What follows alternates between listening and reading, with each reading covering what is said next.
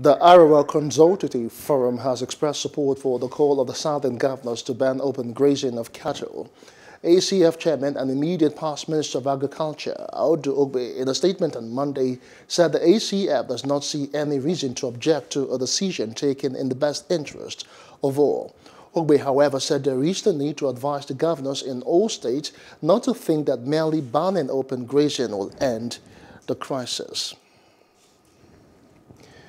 In other news now, the pastor of a Deeper Life Christian Church in Ondo State, Ota Mayomi Ogedengbe, has regained freedom after spending 1 week in captivity. The pastor was abducted last week, Monday, on his church premise in Ireshe community near Akure, the state capital in Ondo.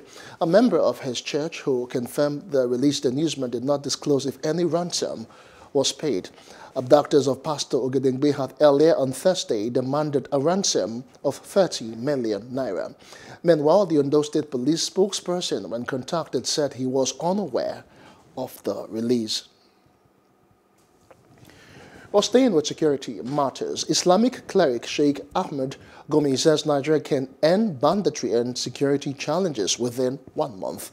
The condition to achieve this, he says, is that security agencies must be given the needed support and equipment to negotiate with bandits. This next report tells us more. Islamic Cleric Sheikh Ahmed Gumi has proposed alternative solutions to ending banditry in Nigeria. He said this when a group of Christian clerics led by Pastor Yohana Buru paid him a Salah homage visit at his residence in Kaduna State.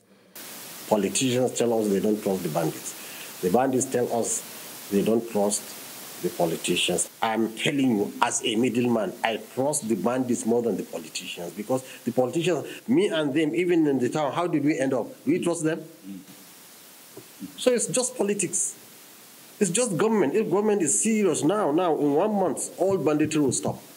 But it has to give the right people the right support, an instrument to go in and foster this. He also described the Greenfield kidnapping as pathetic, claiming that bandits and Boko Haram terrorists collaborated to pull off the abduction. He re-echoes his stance for the government to dialogue with bandits to solve the security challenges from the roots. Unfortunately, the Greenfield abduction is unique because for the first time we see a cooperation between some bandits and the Boko Haram element. So this confirms to us Boko Haram is encroaching and entering into the field. The government has to accept. If the bandits, I send a message to them, please, let me come and listen to you. They say, come. And they give me peace until I go, and they escort you to their territory. On his part, Pastor Yohana emphasizes the need to foster peaceful coexistence and unity among both religions as a means to end insecurity in Nigeria. Between Muslim and Christians as good neighbors, to promote peaceful coexistence, so that there will be peace in this country, mutual understanding, and that they will lay down their arms and embrace dialogue. Both Reverend Buru and Sheikh Gumi agree on one thing, that non-military measures are a sure way to bring peace to the Nigerian polity.